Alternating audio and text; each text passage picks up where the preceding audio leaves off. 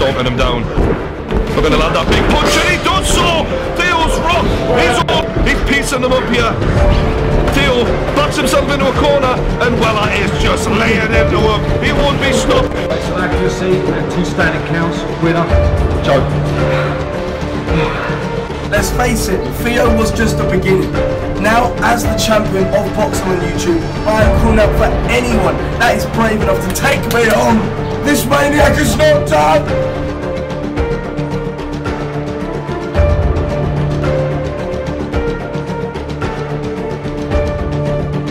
He reckons he's going to destroy my self-esteem. Got the official press conference for our boxing match this Sunday on the 10th of September.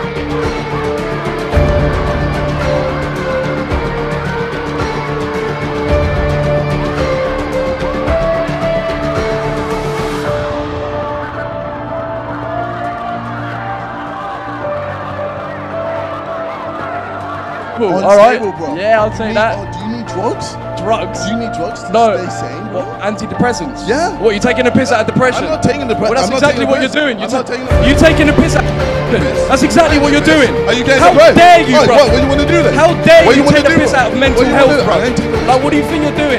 Have some class about it, mate. Says the man who pushed me, huh? And says the man that bro.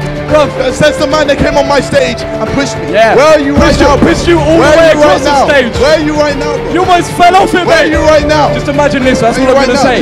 What event? This is imagine 8,000 people seeing your head absolutely crushed onto the canvas. And Weller, lift his hands up.